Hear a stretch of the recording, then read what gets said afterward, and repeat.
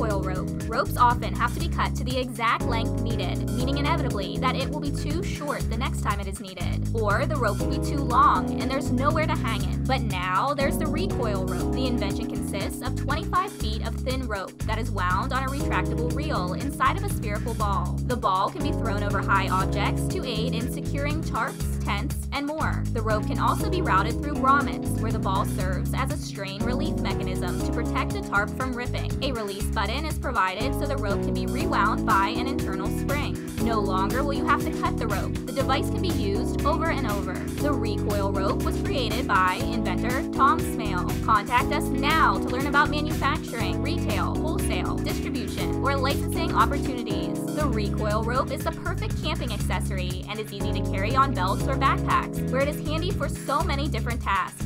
Act now.